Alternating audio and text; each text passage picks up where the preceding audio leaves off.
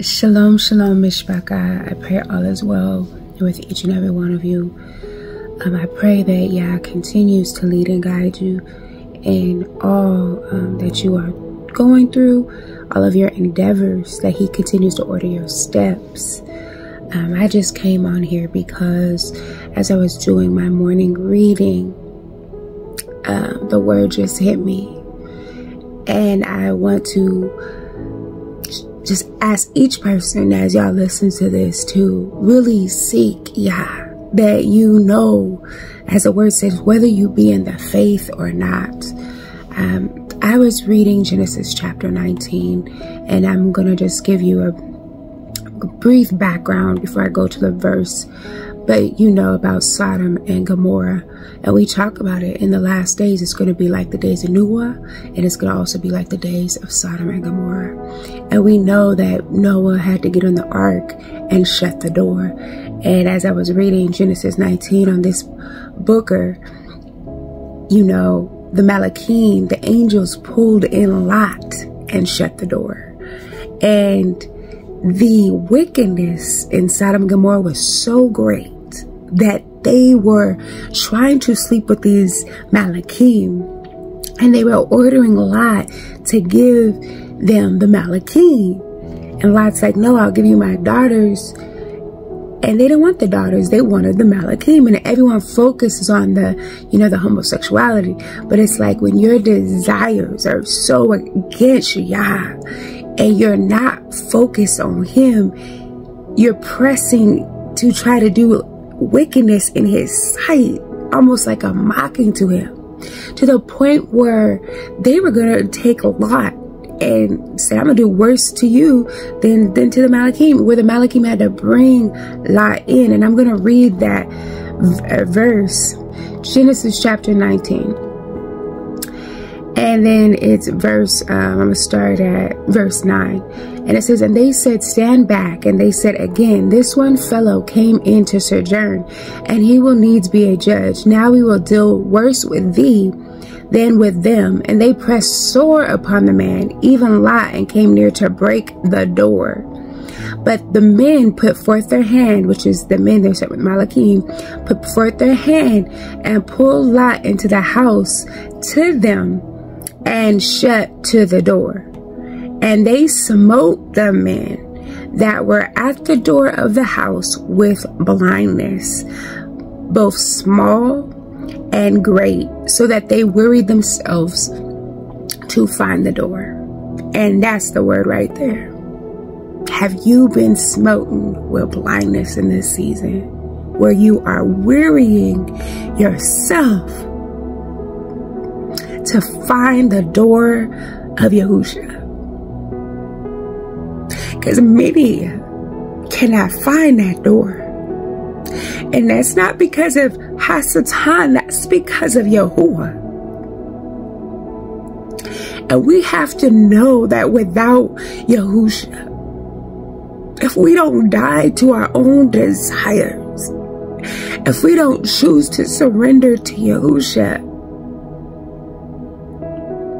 we will be smoten with blindness. Our own wickedness will get us turned over to wicked paths where we can't find the door, where we can't make it to safety. And then this goes into Noah, you know, how he had to get in the ark and shut the door. They both go together, but that just hit my ruach so strong. And I knew I had to come on here because it's like, this ain't the time to grow into wickedness, because you might be turned over to that.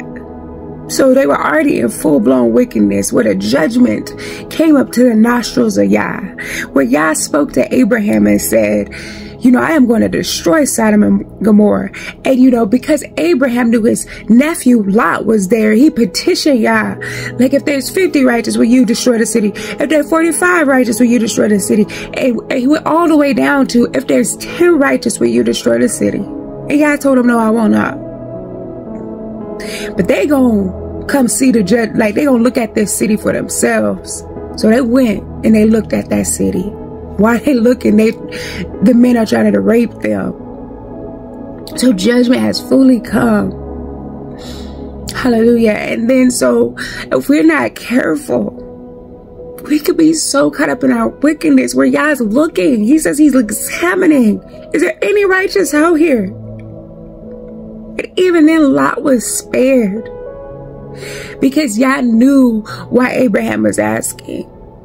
And that's why the word says the righteous scarcely make it. That's Lot. He scarcely made it out. While Abraham, the Kodashim, was sitting with Yahuwah. But if you are in wickedness in this season, don't be filled with pride. Don't allow yourself to be filled with pride.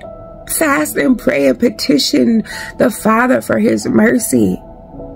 That you won't be turned over to that blindness and can't get out. And then before I even read this chapter, I was thinking about it. But when I read it, I'm like, wow, it's just big confirmation.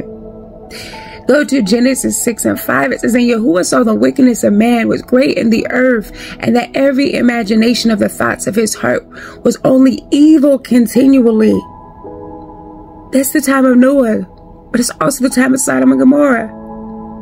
And Enoch, Hanok, 89:115 says, moreover, also the sheep were blind and could not see, as were the shepherds likewise.